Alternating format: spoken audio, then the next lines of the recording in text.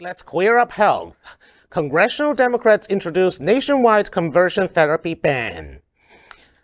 Congressional Democrats on Monday reignited an effort to pass federal legislation outlawing the practice of conversion therapy, which is a scientifically discredited practice that aims to change a person's sexual orientation or gender identity. The Therapeutic Fraud Prevention Act, introduced Monday in the House by Representative Ted Lieu, would make it unlawful to provide conversion therapy to any individual or promote efforts to change a person's sexual orientation or gender identity. The bill, which has 62 Democratic co-sponsors, would also make it illegal to knowingly assist or facilitate the administration of conversion therapy for financial gain. A companion bill in the Senate, introduced Monday by Senators Patty Murray and Cory Booker, has 32 Democratic co-sponsors. Both measures have been endorsed by LGBTQ+ rights groups and mental health organizations, including the Human Rights Campaign and the American Psychological Association. The Congressional Equality Caucus has also endorsed the bill in both chambers. 21 states and Washington, D.C. have enacted laws that ban conversion therapy for minors, and 5 states have enacted partial bans. 3 states, Alabama, Georgia, and Florida, are unable to enforce bans on conversion therapy because of an injunction in the United States Courts of Appeals for the 11th Circuit that prevents them from doing so. One thing, I really would love that bill to pass, although I am not entirely optimistic, especially right now in the House situation, which is also why elections matter. Elections matter because we need to get this bill passed, we need to ban conversion therapy, we need to establish Equality Act. And guess what? If we have a split Congress, we'll never get it done. But I just still can't believe that states even are able to offer something like this. Like, you know, I'm just still so blown away that conversion therapy would still be, no, like I have an old friend who, his parents tried that on him 40 years ago and they used shock treatment. Shock treatment. Yeah. The kid is not okay today, okay? He's not, and guess what? He's still gay.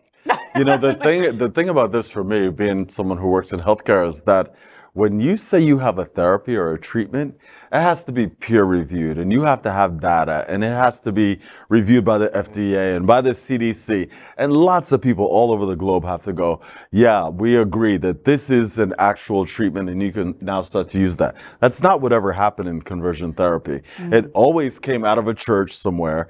It always came from some quack who decided that they had some unproven theory, and they've been charging people, they've been harming people.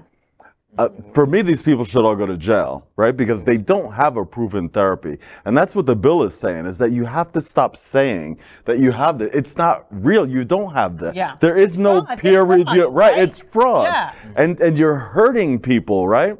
The idea that, now I know in Miami-Dade County, we have been fighting. They just passed conversion therapy a couple of years ago in Miami-Dade, in unincorporated Miami-Dade County. Wow. I've been trying to get it overturned. A lot of people have been trying to get it overturned. We have not yet. And it's beyond frustrating as a healthcare professional to think that there are people out there being allowed to legally harm people under the guise of medical treatment. Yeah. This is not medical treatment. Look, right? This ties in a larger picture that's of this anti-intellectualism, the distrust of scientific expertise and advice. Right. I mean, we're all science people here, and you know, when people tell you that the vaccines are safe, these people make up excuses. They don't want to hear it. Their ears are permanently plugged. Well, they only want to hear the results they want to hear. Well, I think the key phrase from this story is a scientifically discredited practice. Right. Yeah. And we all know that when science rejects you, the Republicans will embrace you. Right. They're the ones who push this. Their right-wing religious faction are the ones that, you know, are also, and remember, this is part of a bigger picture. It's not just COVID vaccines or hell, even measles vaccines these days and conversion therapy. It's treating trans kids. In many states, it's treating trans adults. It's abortion. It's abortion. Which is an actual medical procedure.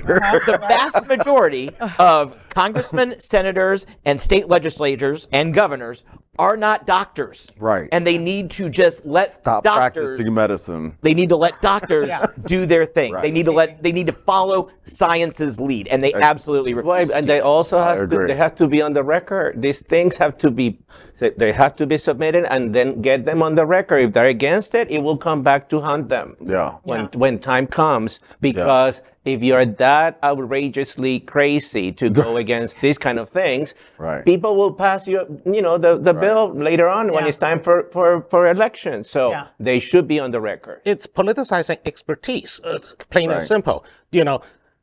School boards are elected. Why are we electing school boards instead of just putting actual educators on school boards? We should have doctors of education or masters of education on those boards, not moms of liberty for liberty or any of that or those people.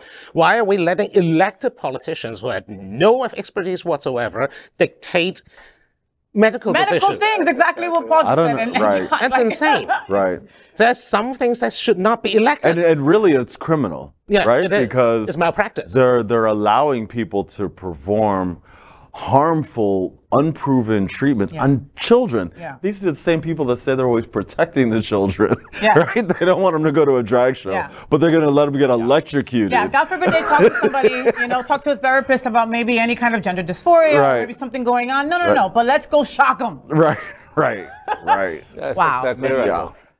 We are Queer News Tonight, the world's first and only live daily LGBTQ+ evening news show, brought to you from Happening Out Television Network. We operate in the same model of PBS and NPR, but for the LGBTQ+ community. We educate, inform, and entertain by supporting the 10 pillars of our LGBTQ+ community, with more than 100,000 a week watching us on Roku, Apple Television, and other channels. To keep the story going, we accept donations with 100% transparency. Stay updated and live authentically with Queer News Tonight.